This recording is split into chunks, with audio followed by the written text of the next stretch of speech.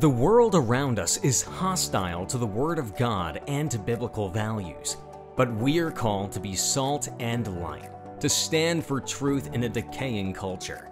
We are not called to run from the fire, but be willing to step into the fire. God has placed you at this time in history on purpose and for a purpose. Join us as we get better equipped to address civics and culture from a biblical worldview. Welcome to Into the Fire, powered by Dream City Church. Let's welcome our hosts Alison Furno and Debi Vandenboom. Today's topic is protecting kids in a decaying culture with Sarah Zastrow, children's pastor at Dream City Church. Sarah, thank you for being on the show today. Thank you so much for having me. So we have a really interesting culture that has changed a lot over the last few years. And we know that this is definitely confusing to parents and it's impacting our kids. I want to go over a couple of stats really quick and then get your opinion on this. So a Common Sense Media survey found the average age that most kids were exposed to porn is 12 years old. I mean, that's insane to me. 15% first saw porn when they were 10 or younger. And then we go into some other stats. Just over 60% of children's 6 to 10 years old were already exposed to explicit violence. We're talking about everything from in real life to TV, commercials, social media, all of those types of things play an impact here, right? But what are you seeing that is different with kids compared to the last 5 to 10 years that's kind of going on right now? Yeah, well, our kids are finding themselves with cell phones at much younger ages today than even 5, 10 years ago, whenever my kids were younger. Right now, kids very early have a cell phone in their hand or a cell phone in front of them, and there's so much access to social media, and our kids are being targeted. They're being, this stuff is being put in front of them, but they're literally being targeted with the pornography, with violence, with just a liberal agenda, really. Right. And how do you see that? I've noticed a big difference in their focus, the way that they communicate with adults. And I think there's a lot more, like, they don't know how to communicate with adults and with people. So how have you seen that played out with kids? Yeah, well, because the technology's really in the palm of their hand, right? You see them going to different places to find their facts, to find their truths, and so you see them on YouTube or just Googling the answers to their questions instead of going to their parents or going to adults. They're going to what the world says. Yeah, and you and I were talking earlier about how even just the common knowledge of the Bible is so different. How from what it was like when you and I were young, and when our kids were younger, because our kids are the same age range. And what can you talk about what we were talking about earlier about that? Yeah, absolutely. So our kids now are growing up in a post-Christian society, right? What our kids kind of knew, right? Our kids were raised in the church, but we grew up with these understandings of biblical knowledge, of what the Bible says, whether it's, the story of Jonah in the well or David and Goliath, this knowledge that everybody knew, even if they didn't necessarily believe in God. But now our kids are growing up without that knowledge. We talk about the Bible, and they relate it sometimes with Disney, that it's like a fairy tale. It's not truth. And so and they've literally never heard some of those stories that we just assume that everyone's heard. Right. So we as Christians and as as a leader in children's ministry, we can't take for granted that kids know these stories. We have to go back and teach them and really make sure that, okay, we have to start at the ground level and say, okay, let's start from the beginning. Let's tell you what we're talking about. Let's not assume that you understand what we're talking about. Right. And I'm sure the attention is a lot more difficult too, because now kids are used to seeing short clips of information, right? Especially with the most popular formats of videos being reels and things like that. TikTok, it's like 5 seconds, 10 seconds, and then you're done, And so they're used to getting something that maybe we'd read in an entire book that takes 6 months to read. They're getting it in 2 minutes. Right. And so I think that the way that they process things, they have less patience for sure. I've noticed that a lot. They want things a lot faster. And when they don't get it, they're like, well, what's wrong? Why can't I do it now? Why, you know what I mean? Right. Yeah. There's definitely that, that they want that instant gratification. And so, you know, we've talked a lot about that in children's ministry. Like, hey, you need to dive into God's word and you need to read it. And don't just expect it to come, right? You have to dig in there and search for the truths in Scripture. And so, but yeah, kids are used to just getting things instantly. And sometimes when they don't get the answer they want instantly, it's like, oh, well, let me go find it somewhere else. Right. So, but I love what you said about going back and teaching the basics, because as people who've, you know, grew up in a different time, even I grew up in a totally different time than what kids are dealing with now, you kind of assume, well, why don't you know that? As you know, and so you have to go, okay, hold on a second. They might not have been taught any of these things, right? Even at this point, how to be polite, how to talk to adults, how to address adults, all those different kinds of things that, like you were saying, kids used to be taught that at home. And a lot of times, you know, they come in with attitude problems or they come in with issues, and we have to remember, okay, maybe you haven't been taught this yet, so you know, it's a good opportunity to be able to do that. Yeah, absolutely. Well, one of the things that I've noticed over the last really even 5 years is I have parents coming to me saying, I don't know what I'm doing. I'm doing my best to raise my child, but I need help. I don't know the basics, even, you know, just putting dinner on the table, like making meals, some of the things that we take for granted because we learned those growing up. A lot of our parents today, they don't have that foundation. Yeah, that's true. So how do we, I mean, you're touching on a good point here. We need to help kids and raise them up and make sure that we protect them, right, from a lot of these things that are happening. And I want to talk about that a little bit more, but I also want to get into not just helping kids, but helping parents, because when we see this with kids, we have to say, okay, it's coming from somewhere, right? So what can we do to help parents through a lot of the cultural stuff that's happening, especially when they don't know what their kids are being taught? Right. Yeah, and I think COVID was really eye-opening because we realized, for a lot of parents, they realized, okay, what exactly are my kids learning? Like, and I think it was very eye-opening. I think we still have a lot of parents that aren't there yet. They're really still trying to figure out their own faith and their own walk. And so I've heard from many parents that, well, I'm going to let my child decide. I'm going to let them figure it out on their own. I don't want to force religion on my child. And so, but what we need to do is come alongside these parents and teach them. Right? It says in Deuteronomy 11 that God is talking to the Israelites, right? And he's telling them, he's like, talk to your kids about it when they're walking, when they're going to sleep, when they're, you know, doing everyday life. And so for us as parents to say, oh, well, we'll let our kids figure it out, right? That's in disobedience. That's not what God's word says.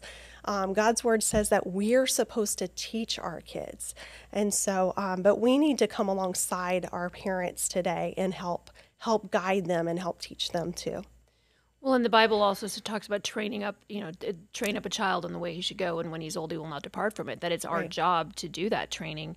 And I think we've talked about it a little bit on the other episodes of this show, but that the world is not holding back and letting kids decide. They're overtly going after kids and trying to impart those things, belief systems and worldviews into the kids' lives.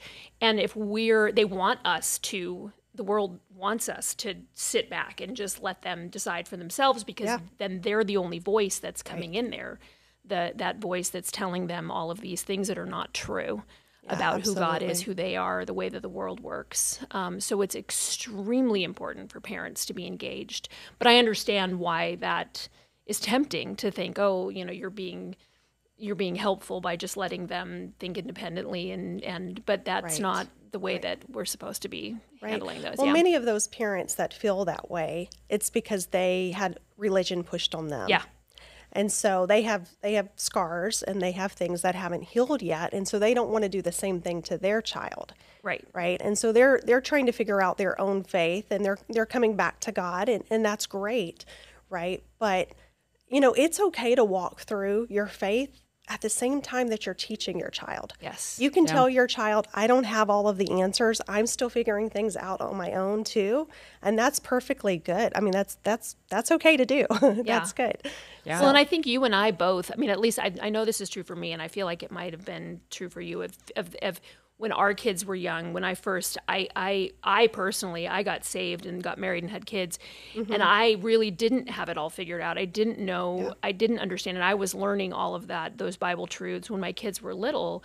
And so it's true. You can just dive in yourself and do the best you can to pass that on, and God meets you where you are. Yeah, absolutely. And helps with that. For sure. I mean, my parents were not perfect, and my father died when I was 4, and so there were times where we were in church, and there were times when we weren't in church.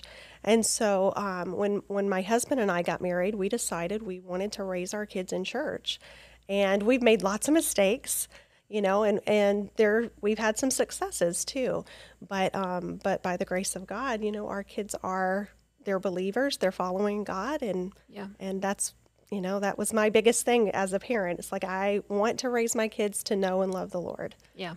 So. Right. And I think so you guys are both saying the same thing. It's really good, is just opening the Word of God and reading something in the Word of God. It seems so simple, but we know so many people that are in church and out of church don't read the Bible, right? And I understand that, because I went through a lot of years where I was just like, I don't understand this. What do I read? Which book do I read? And I would read a verse and be like, okay, this is pointless. I don't understand the whole thing, right? And so, but there's so much merit to that effort. You guys both said that God, He looks at your effort and your heart in the matter. And so when you go into it, you don't have to say, oh, I totally understand the Bible and I get everything. You can just say, I don't know what I'm doing, right, but I'm just going to read the first verse. And I'm going to just figure it out as I go along. And I'm going to ask God for wisdom in what does this mean and how do I interpret it, right? Yeah, and rely on other experienced parents who have been there and done that too. I think that's important too. Yeah. Having a community around you is huge, right? It's so important to have people that are like-minded, that have the same values as you, and that are going through this process together. I mean, Debi and I, we've known each other for a very long time. When our kids were young, they used to play together, and it was so great to have that community, so that when you're having challenging days, you can go to someone and ask for prayer and ask for help, and to have someone to help you. Yeah. So let's talk about the current parent culture right now. So parents that have young children, there's a very common theme across the mainstream media, which still controls a lot of people, right? And I saw something a couple months ago, and this has been going on for a while, where parents there's commercials and ads and influencers that have explicit jokes about how annoying their 6-month-old baby is, and how it's a pain for them to have to feed their children, and how they've given up enough time because you've already ruined my body and you've already done this. And they look at kids so often as like a pest, and it's very off-putting. I'm like, how could you think of your little kid like that? You know what I mean? Yeah. Like, how could you literally? Yes. But it's such a self-centered culture that revolves around the idea of I should be making myself happy, and that it doesn't really include anybody else. So how do we address something like this? What does the Bible say about this? Yeah, I think, I've heard that from young adults, newly married couples that have said, I don't know if I'm ready, because they've been scared a little bit from the culture that's portraying parenthood as being terrible, right? Being not a great thing to do. And the reality is that a lot of people that are saying that don't actually mean it. Right? I mean, I think there probably are people that do mean that. Yeah. But many of them are saying it because they think it's funny, and because they, they're just trying to make people laugh. And so I think the majority of people that have had children really do believe that their child has changed them for the good.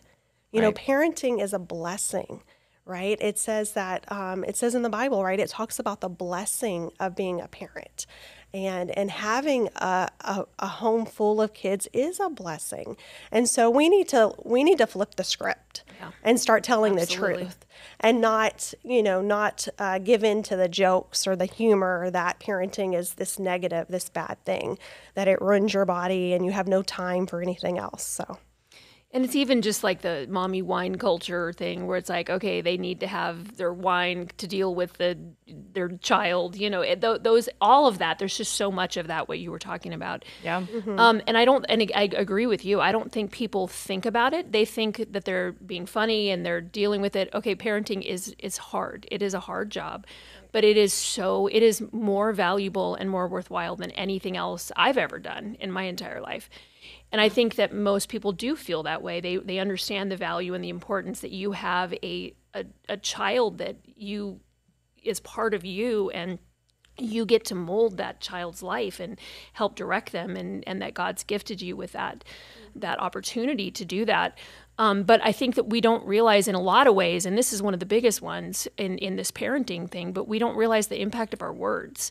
Right. It's that, speaking life and death. And so when we're talking about younger teenagers or young adults who have not been married and had kids, and they're thinking, why would I want to do that? Why would I want to get married if it's just terrible and all everybody does is fight or have kids and be tied down and not be able to do anything?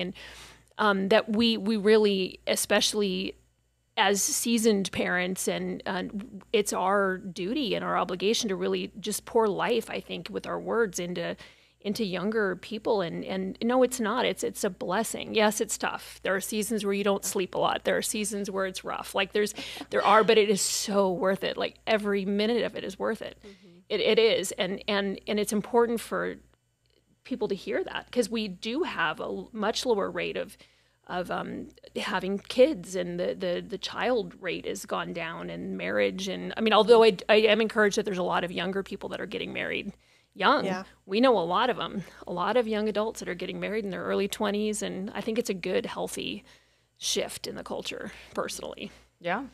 Yeah. But it's so interesting because it does. There is a lot of negativity fueled around it. Mm-hmm. And to your point, when you bring that into the church, it's not necessarily negative, but it's like they're scared, right? Mm-hmm. Like, this is something that my life's going to be over when this happens, mm-hmm. or, so I think it's really interesting, and I completely agree about shifting that narrative back, because that family is your support system, right? Like, it is mm-hmm. your home base. And I think that's why politically it's a target to be destroyed, right. Because if you can take out the strongest base that someone has, you can disable them from being able to be a really powerful and strong thing in society. So right. From a political standpoint, if you want people to be on food stamps, if you want them to be helpless, you will try to take away the family. Yeah, and absolutely. Yeah. I think that's a key thing politically that we see, is that why are there apartment buildings continuously being built? Why is it encouraged to stay single and to sleep with people and to, this like hookup culture? Why is that pushed so heavily? Because you stay lonely, you stay vulnerable, you stay by yourself, and you want assistance mm-hmm. from the government if you get to that point where, you know what I mean? Yeah. Well, and also with that, added to that, not only that vulnerability, but also because, God so clearly through all of the Word of God, he thinks generationally. Right. He talks about the generations and the future generations and your children's children and their children. Mm-hmm. And if you don't have that, you are more selfish naturally. You're just more mm-hmm. selfish because the only person you're thinking about is you. Right. But if you have a family and you have children, then all of a sudden, we had a conversation, you and I, Alison, about that's part of why I got involved in the political arena and in the civic arena, was because of having kids, because it all of a sudden mattered to me. It was important to know what kind of a legacy, what future I was leaving to my kids in the state, in the city. And so those things, you do start to think outside of yourself in a good way when you have kids. Right. Well, and I think it also it creates you value human life more when you see the whole process, right? Mm-hmm. And it's like, if your life was only for you for the amount of years that you're going to be here, and there was nothing you were thinking about after that, it's a totally different perspective. because, and this is what a lot of younger people think about. Why not screw people over? Because it doesn't matter. I'm going to do whatever I want, right? Like it's a very self-centered culture that revolves around a limited lifespan that has nothing after it and nothing before it that you consider. And I think that's a big part of the negative effects. That's why there's so much hurt and pain and a lot of self-inflicted suffering in our culture, because people continuously hurt each other. Yeah. And that's something that, you know, seeing the bigger picture of the family and of the legacy, like you're saying, of generations. And I think about that. I'm like, okay, once I have kids, what can they do? And then what can that, you know, and then it's like, how much can you leave for them and have for them for the future? You know, how can you build for future generations? I think that's something that more people should think about, because you live your life differently. You touched on something, Alison. You said, when we have a strong family, we have a strong society. Yes. Right? And that's so huge. That's so important, right? That's what they're afraid of, right? That's why they want to undermine our family units. And so we need to be building up strong families. And in our church too, right? We want to have strong and healthy families in our church, right? Because then we have a healthy, a vibrant church that's doing good things, and they're reaching out to others. And so, just trying to just be there for those families and just kind of help support them just makes such a huge impact. And it's going to make a huge impact here in the state of Arizona. Yeah. Yeah, absolutely. So now let's go to, you are currently leading a parenting class at Dream City Church. Can you talk about what kinds of things that you are teaching parents? Yes. So my husband and I we're co-leading the class together, which has been a lot of fun, but it's, our class is called Sticky Faith. And so really what we're trying to teach parents is that they need to help instill a strong faith in their kids, and what that looks like to have a sticky faith, a faith that's going to last them through middle school, through high school, and beyond, whatever they choose to do, whether they choose to go off to college, or if they choose to, start a family or create a business or whatever that is, right? We want our kids' faith to stick, right? The rate of our kids that are growing up in the church, and then when they become adults, they're leaving the church 10 years ago, it was 50%. Right? I think that statistic is probably higher today. But these are kids that are raised in the church. Right. And their faith doesn't stick for whatever reason. And so we really want to teach parents to help develop a faith in their kids that's going to stick. That's awesome. And we're talking about this connection of, we've got kids that are troubled, and then we've got parents that are dealing with all these different things going on in culture. What can parents do to be more involved with their kids? What advice would you give to parents to be more involved? Yeah. Have open lines of communication. Listen to what your kid's going through, right? Sometimes it can be very difficult. So especially if you try to start this when your kids are older, if you start it when your kids are young and develop a relationship where they can have open communication, they can talk to you about whatever they're going through, whether it's something you don't want to hear as a parent, right, which happens sometimes, right? But you have to be able to listen to your child and not react, and let them share with you what's happening, what's going on, and guide them through the things that they're facing and the struggles they go through. Yeah, I agree. Debi, what do you think? Yeah, so I was thinking when you were saying that, some of the best times that we had when my kids were little were talking on the way home from church, in the car on a Wednesday night, talking about just whatever was on their minds, instead of having a TV on or whatever in the car to be talking. Yeah, for sure. And I think something that I see a lot now with parents that destroys kids is when the kid is looking for attention and the parent is on their phone but trying to talk to the kid. They're divided, right?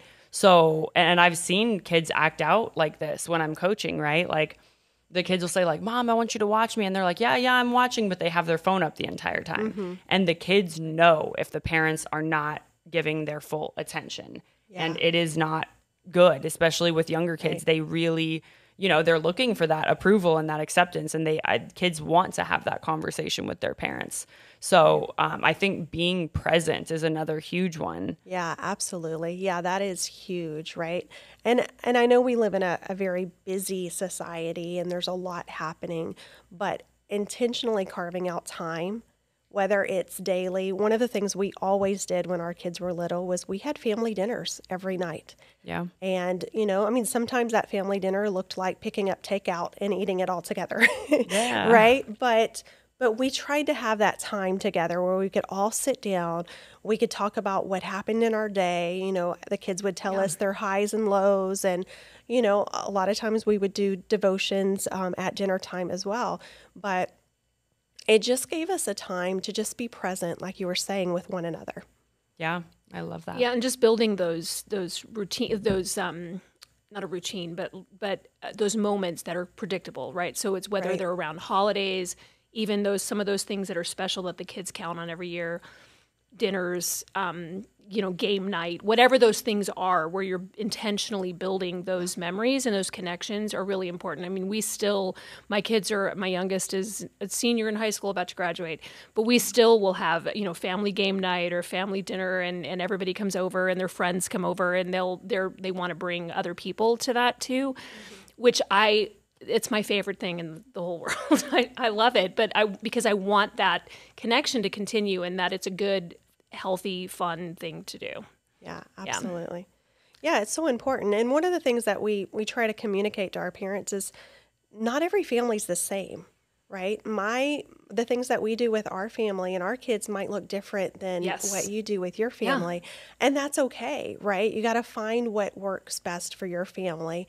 But then just make it a habit. Like, make sure you plan it. If that means putting it in your schedule, blocking out that time, whatever it takes to make sure that you're teaching your kids that they're a priority to you. Yeah. And that really, you know, goes really a long way. Well, and that's so true too, because different people, like, they might go hiking together or play a sport or do, something more active or outdoors, or, you know, read a book all together at the same time and talk about it, or have a movie night or have a game night or whatever it is that your family likes to do. It doesn't have to be anything in particular. It really is just that you're a priority, our family's a priority. We're going to spend time together and build those relationships and have that so that we can have those conversations when they're needed and when we want to have those conversations and just enjoy being together. Yeah. Yeah, absolutely. So last question here. What types of activities can kids do over the summer? What are some things going on that parents can put their kids in that is going to be super helpful for them? Yeah, because we have months of no school, and depending on what your schooling is. So it's a really prime time to get started if you haven't already.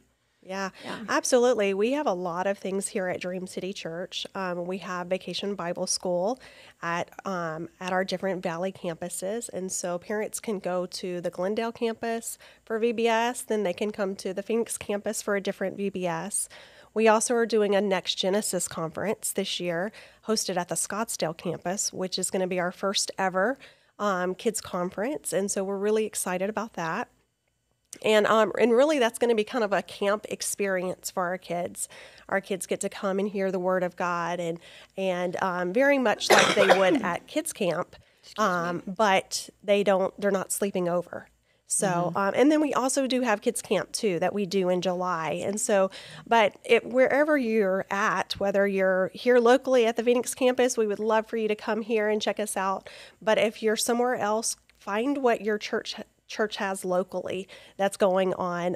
When our kids were little, a lot of times they would go to multiple VBSs at our different friends' churches and stuff. And so it was just a great way to help build their faith and get to check out other things. So, well, thank you so much for being on the show today. And thank you for listening to Into the Fire, powered by Dream City Church.